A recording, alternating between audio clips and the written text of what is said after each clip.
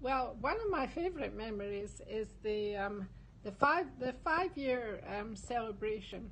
It took me a year to discover the courtyard, and then when I did discover it, it opened up my life, and they became my entertainment family.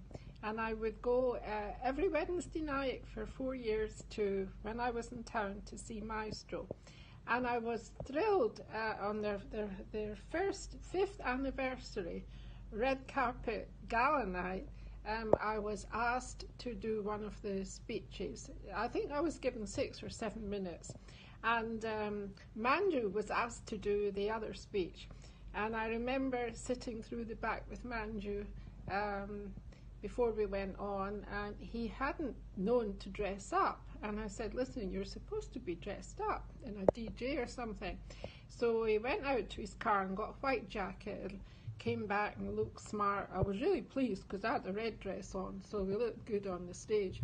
And I gave my speech, and then Manju gave his a speech that really made us want to cry about how the courtyard was his family as well.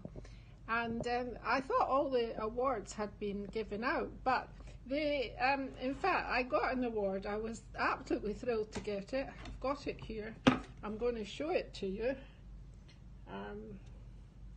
I was given an award, and they called me the First Lady, and I was absolutely thrilled.